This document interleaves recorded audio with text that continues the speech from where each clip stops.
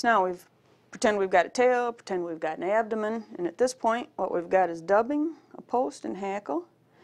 And you've got this little naked part of the hackle stem left when you did your preparation, and that needs to be naked because when you pull it up to begin with, your first move is up. You don't want any hackle barbs flaring off yet. So at this point I'm still wrapping with just the bare stem. And just now, right there, was the first barb that actually flared off. That'll be good. If you get your first wrap good, everything else is easy. It'll want to, by the nature of the hackle, it'll want to stay parallel, and that's what you're looking for. So just keeping some good tension on that. Under, under, under, under. Now, how many wraps of hackle do you actually need or want for your particular fly? I vary mine according to what water I'm going to be fishing it in. If it's going to be some slack water, pools, spring creek, something like that, where you get into some very technical fishing, very fussy fish, you're going to have fewer wraps. It works out to be, with good quality hackle, it works out to be about 4 turns for a spring creek or something flat water. If you're going to be in heavy water, maybe you're fishing the Madison out west or a number of other whitewater, pocket water type fisheries, then you're going to want to add more hackle, and it usually works out to be 6 turns as a general rule of thumb.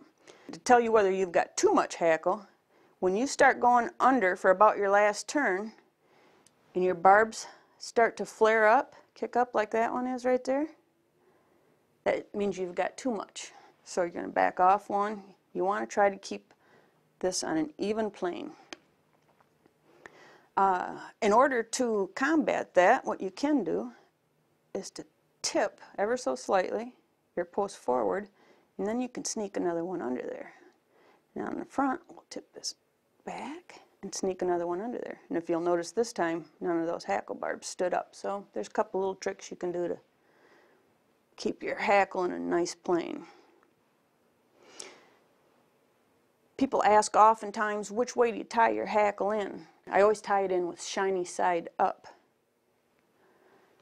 That way, if the hackle tips are bound to tip down a little bit, that would be certainly better flotation than if they're pointing up. So you want your hackle, if anything, the tips to point down. Now, to tie this off, and this is the part where people struggle, I'm going to keep tension on my hackle so everything is very durable. And we're going to slip this thread over this hackle stem and under these. Let's go over the hackle stem, and it's going to go between the hook shank and the parachute. Oftentimes you'll see people pull this back in order to get this done. I don't like that. I want to leave the hackle in the preferred position. So we've got good tension. I'm going over this hackle stem, but under those.